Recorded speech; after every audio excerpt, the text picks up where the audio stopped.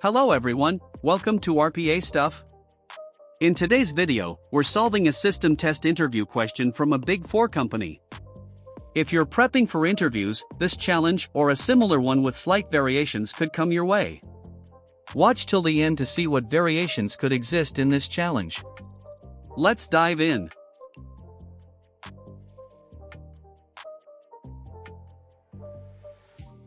Challenge. The task is to visit the RPA Stock Market page, select each company from the drop-down menu one by one, and capture their prices. Since stock prices change at regular intervals, you'll capture the price again after 5 seconds. Finally, record the details in an Excel file with the columns. Company name, the name of the company you selected from the drop-down. Price 1, the stock price when you first captured it. Price 2, the stock price when you captured it again after 5 seconds. Average price, the average of price 1 and price 2. The output will look something like this. You'll find the link to this website in the description. As a variation, the interviewer might ask you to visit a real-time stock website like the NSE or BSE website. Let's start building the bot. Our first task will be Open Browser.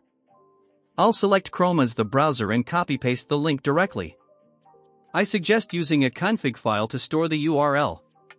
This demonstrates good coding practices and can earn you some points from interviewer. Our next step will be to get the number of companies from the dropdown. We'll use the capture command to get the total number of items present in the dropdown.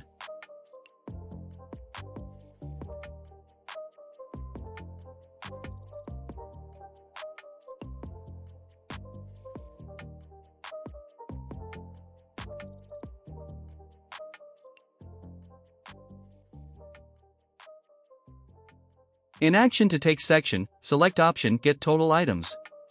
To store the output of this action, I will create string variable total items.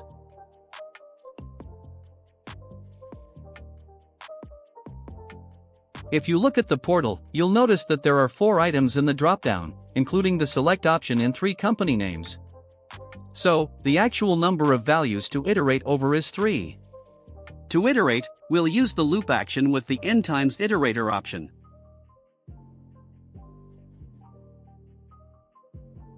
In the times section, reduce the total number of items by 1 to get the correct iteration. But as you can see, AA will mark it as an error since it's a string variable, so we need to use the dot to number function.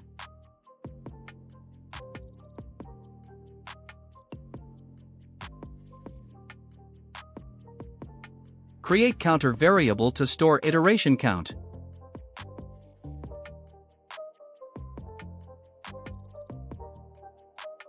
The next step will be to select an option in the dropdown using the index. I'll copy the previous capture command and set the action to select item by index.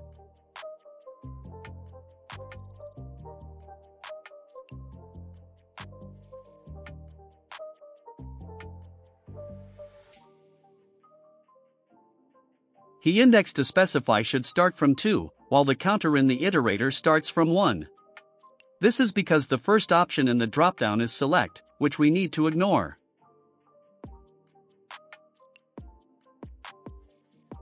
Hence, we need to create another variable that will hold the value of the counter plus 1.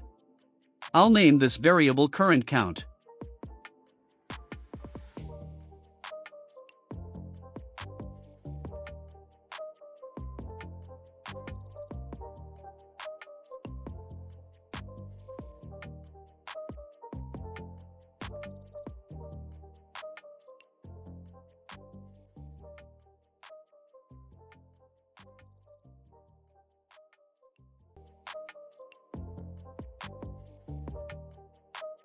So, in our capture command, the index to select will be the current count variable.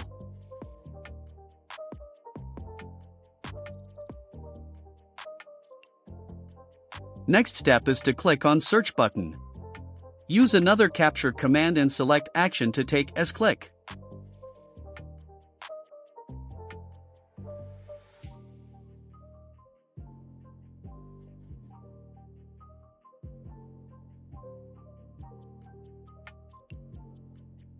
Now we need to capture the company name. We'll use the getProperty command to retrieve the value. To determine which property holds the value, expand the Object Property section. There are two properties that contain the value, inner HTML and inner text. You can choose either of them, but I'll go with inner HTML.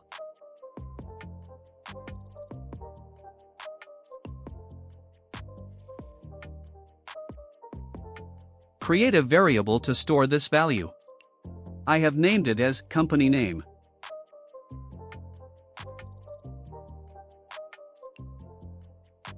Similarly, use another capture command to get the stock price. Store this value in a variable. I'll name it price1.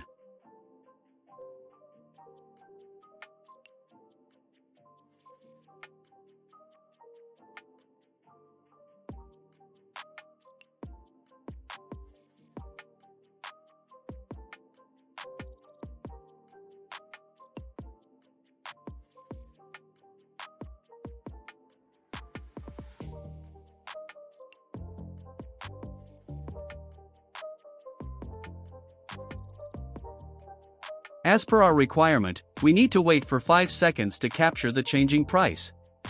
Drag and drop the delay action. Select seconds and set it to 5.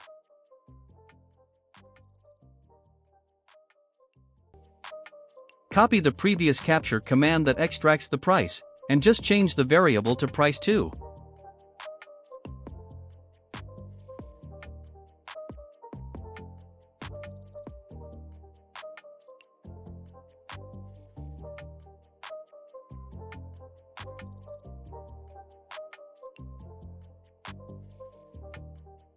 Now, let's add a message box to display all these values and check our bot's output.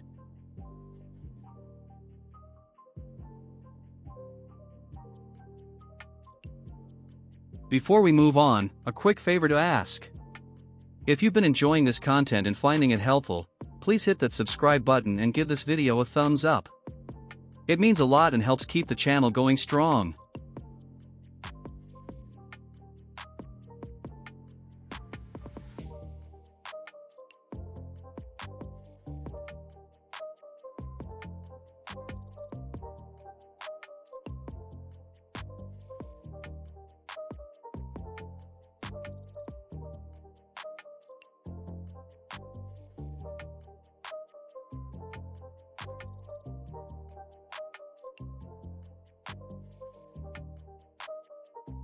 As you can see, the bot is working as expected.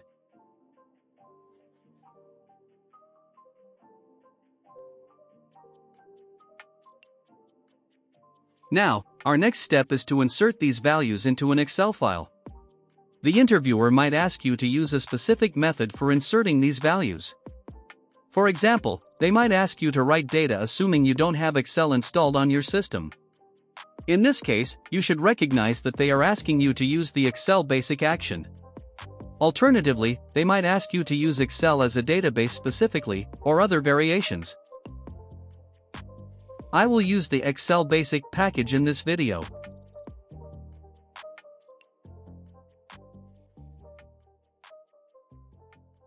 Use the open action from the Excel basic package and place it before the loop action. Specify the file location and give a session name of your choice.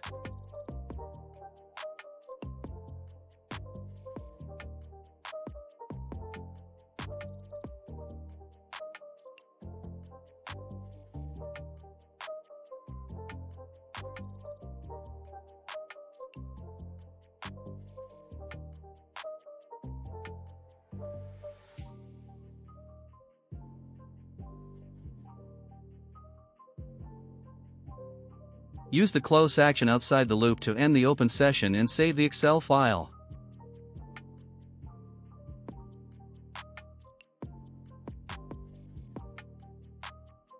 Now we need to use the set cell actions to write all the data. In column A, we have the company name. So, select the specific cell option. The column will be constant, while the row part of the cell value will be dynamic, matching the current count variable. Since it's a number type variable, we'll use the .toString function to convert it to a string. value to set is company name variable.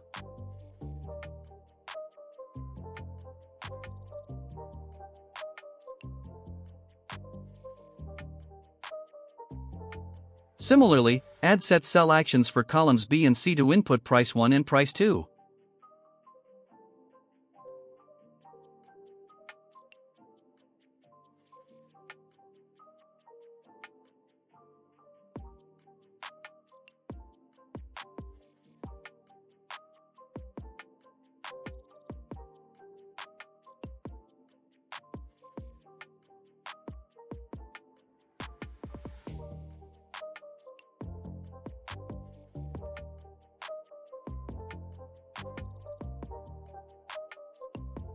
The next column is average price. Here, we need to enter the value of price 1 plus price 2 divided by 2. To do this, we will use the number assign action. Since price 1 and price 2 are string variables, we need to use the dot to number function. Don't forget the parentheses to get the correct value.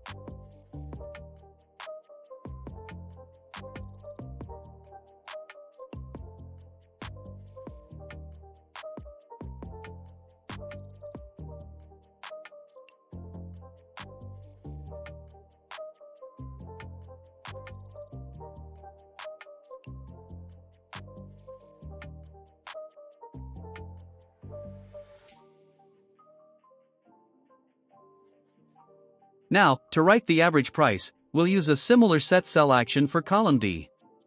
Since average price is a number variable, we'll need to use the dot to string function.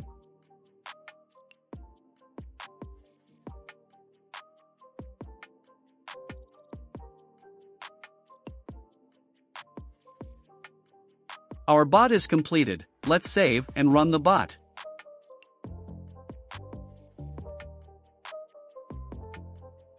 While our bot is running, let's discuss possible variations an interviewer might request.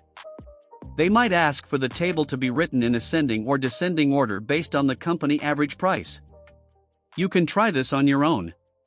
A hint for achieving this: use the data table package.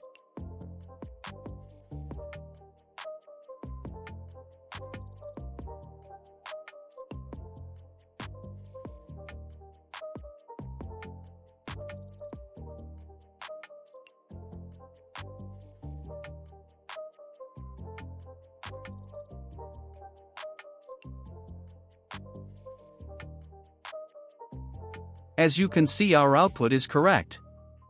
Thanks for sticking with us through this bot building adventure. Remember, practice makes perfect, so keep experimenting with these challenges. If you enjoyed the video, don't forget to like, subscribe, and hit the notification bell so you never miss out on new content. If you have any questions or suggestions, drop them in the comments below. See you in the next video.